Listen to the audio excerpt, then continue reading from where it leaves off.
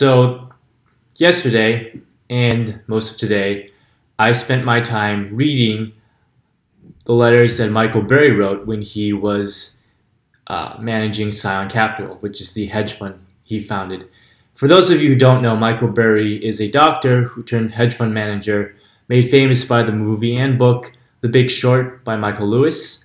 So he was basically the guy who foresaw the housing market crash in 2007 and was able to bet against it. And he's always been a kind of interesting figure to me because he seemed, the Christian Bale is a great actor, so he really portrayed this guy in a sympathetic light. Like, this guy is not a bad guy. He just was an analytical guy who saw what was happening and basically just found a way to make money off of it. Unfortunately, he was not in a position to stop it from happening. But since then, reading more of what he's written, he definitely is not hoping for such a crash to happen. In fact, he's very much against the kind of greed, and corruption that led to the housing market crash and the economic meltdown of 2007, 2008,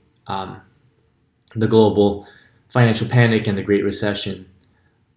So the reason I read these articles was because I'm actually not a finance guy. I've taken econ in college, did well, but I'm a software engineer and I don't work in finance. But I've always been intrigued about finance because when you're in Chicago, which is where I grew up, it's a financial hub, and you always hear about finance. It's home to Citadel, which is a relatively well-known hedge fund. I had classmates whose parents worked in finance, so it was always this whole world to me that I didn't know a ton about. My parents definitely weren't in the field. They've shied away from investing because they don't know how to do it and lost money, actually. So, but it's clearly an important part of the world, and it really affects kind of a little bit about everyone's lives in a way. Not every single person, but it affects a lot of people's lives. So it has always been a mysterious kind of thing to me that seemed like, oh yeah, that's a path. Like, that's something you could really learn a lot about, and it would show you why a lot of things happen are the way they are. And that just piques my curiosity. I'm just a curious person. But as a kid, I never really thought, oh yeah, this is a path for me. I always shied away from money, feeling like, oh yeah, these are crooks, these are corrupt people. I don't want to be associated with that. I want to do something really positive. But as I'm learning more and more, it's, number one, not all rich people are the same, right? Not all finance people are the same. There are a lot of different kinds. Some are crooks. Some definitely act in complete self-interest and greed. Other people, sure, they act in self-interest to promote, to make money, but they're not actively screwing people over. I won't name names, but you kind of know who they are. There's nothing wrong with someone just buying. A lot of us just buy stocks, right? We buy stocks and then we hope it goes up and we make a little money, so we don't have to work as hard. And that's basically where I'm coming from.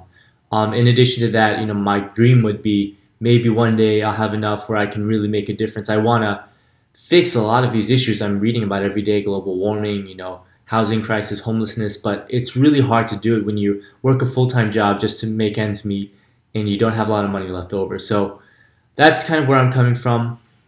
Anyway, so here's what you're interested in, probably, is Michael Lewis. I'm sorry, Michael Douglas, Michael Burr. So many Michaels. Anyway, so I read his letters, and they're publicly available. I'll put the link in the description. But I just want to summarize for you because I spent like 8 hours reading these letters and all these other documents, and they're pretty dense, to be honest. Not coming from a finance background, especially. I've heard a lot about this. I've read a lot of articles about the crisis. I've watched movies, watched the movie The Big Short, in addition to other movies, read books, some books, not a ton. So I thought I knew a little bit, but even so, this was actually really good for me because I learned a lot already. I mean, my perspective is basically, I read John Boglehead's book, The Bogleheads, and it's his whole thing, which is a whole other discussion, is about, hey, we have these index funds, the S&P 500 basically mimic the entire market. Why go through the trouble of trying to pick a few stocks when you just bet with the whole market? It's most likely risk, minimal risk, because it's the entire market, so you don't have to be an expert at picking stocks. You just kind of go with the macroeconomic trend of, and eventually the natural trend of all these things, is to go up. Inflation goes up generally, and that's generally like the hypothesis there, and it's low cost. It suits most cases pretty well. And we've had a great, 10-year, 12-year bull run where stocks have been going up like 17% every year, and people literally have doubled their money if they were invested the entire time. So it's been really fortunate, but that doesn't mean it'll always be. And moreover, what I learned is, I learned the hard way. I can't pick stocks just randomly. I don't know. That's probably just a bad idea. But what Michael Burr is saying is that he can pick a small number of stocks, do some research, and find ones that are undervalued. And that's the same thing Warren Buffett does.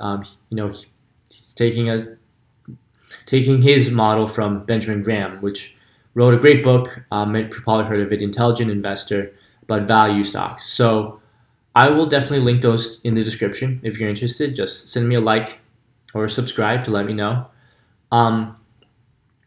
And the point here is, I was not convinced, but after I read these letters, I was pretty convinced. I saw his returns, for like 10 years, and he always beat the S&P 500, even when it was bursting.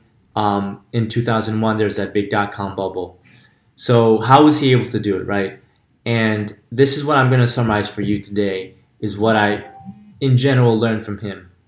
Number one, he picks about 15 to 20 stocks. I didn't realize, it was so few, 15 to 25, compared to the S&P 500, 500 stocks. He's not picking one, he's picking, a medium-sized. So I think that's something, that seems possible for a lot of people.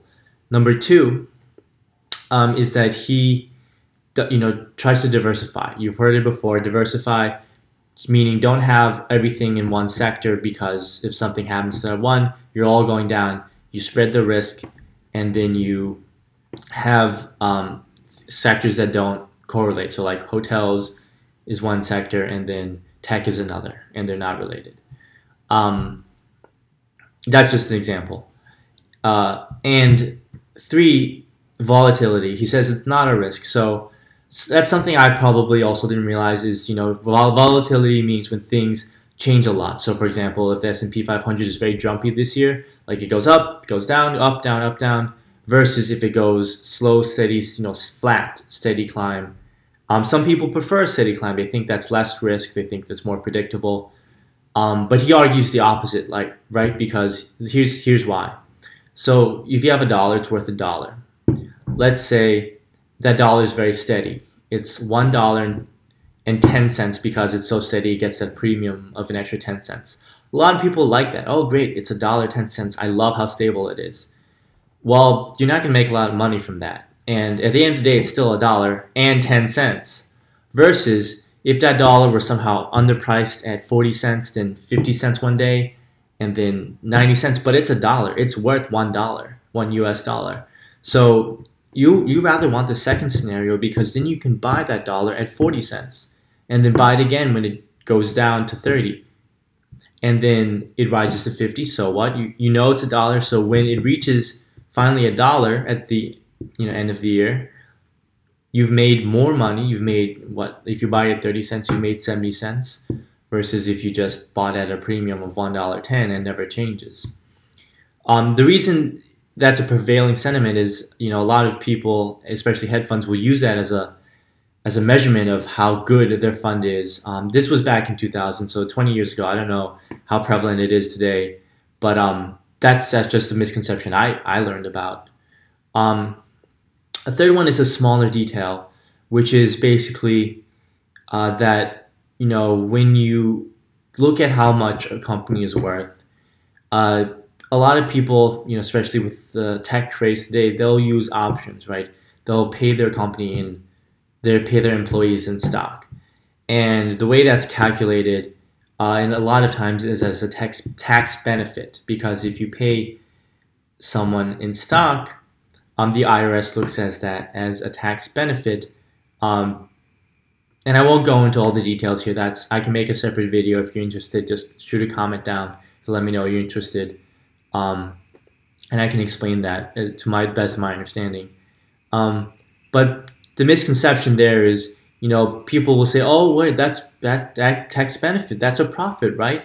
Well, no, actually, that is still a cost because you're paying the employees that. And so when you consider that as a cost, contrary to the prevailing sentiment, again, back in that time, 2000-ish, at least, I don't know about today, then a lot of people thought, oh yeah, this company is profitable. Like, oh, Adobe is profitable because they thought that it was a tax benefit, a profit, but really was a cost because you're still paying people. And in that case, and the reason he says it's a cost is because if the IRS doesn't tax it, it's a cost. If the IRS is going to tax it, it is considered a profit, and they don't tax it. So when you do the math that way, some companies are less profitable than they actually are, and their intrinsic value, as he says, is actually lower. So that helps him determine when to buy and what not to buy. And that's just a small interesting detail I learned. I think the larger message to take from that is, there's a lot of thinking that goes on. You can't just read everything at face value. You have to think about what it means and make your own assumption, because that means, oh, maybe there's an opportunity there. If everyone thinks it's that way, but it really is the other way, and you're the only one who thinks that, that's an opportunity for you to get in and make some sort of a position and make money, because sooner or later everyone will realize, oh yeah, that is, yeah, why were we thinking that? And that gets to the next point. Fifth point is that, a lot of, in theory, the market is efficient, right? So every kind of difference in price will be smoothed out because capitalism, information will be reflected in the market. Well, that's just one example where information either is misunderstood, so it's not correctly reflected, or, people just, there's some bias against the stock, like, I don't want to be associated with this like generic brand. It's not as cool as the premium brand, but it's making more money. The generic brand is making more money. Like Aldi's making, maybe, I don't know, but let's say Aldi's making money, but it's not as cool of a brand as Whole Foods, and yet Aldi's is undervalued. Well, that's an opportunity. So, lots of reasons why stocks might be undervalued. I don't know too much about the details. That will be a next video in the future.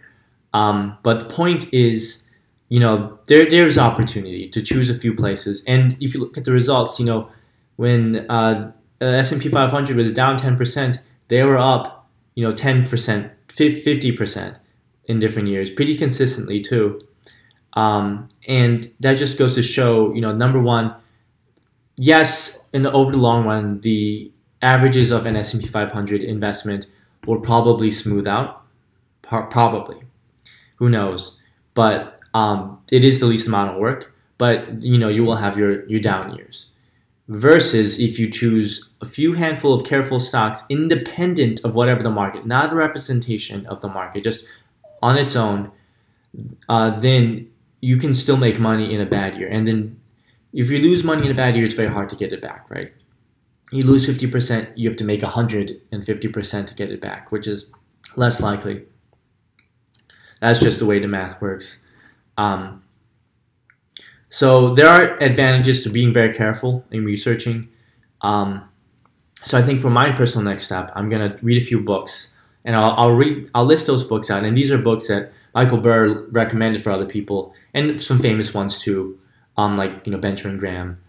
And just to get an idea, I really want to be able to, I don't know how far I'll get with it, but be able to understand, hey, yeah, this business looks good, or this business does not, and maybe set aside some play money, not my entire savings, to say, hey, I think this would be a good investment, because right now I am pretty much heavy in index funds. It'll probably be fine, but honestly, Who knows?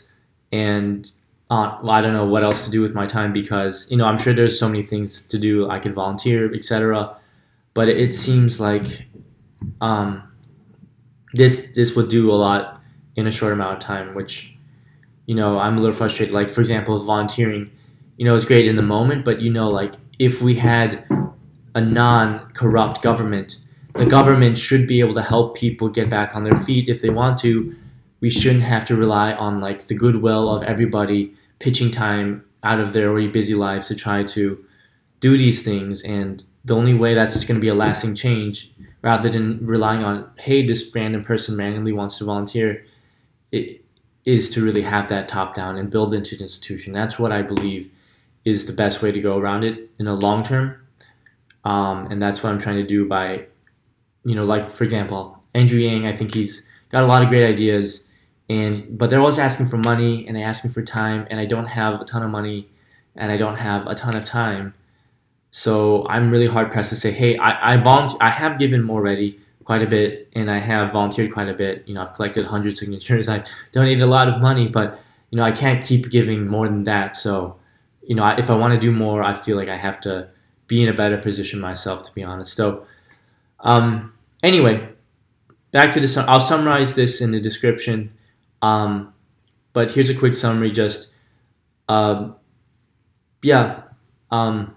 Michael Burr, really great points about value investing. Had me convinced that it can really work and it's actually worth pursuing. It's not just smoke and mirrors. And then just a few different ways that how you can why value investing would work. All right.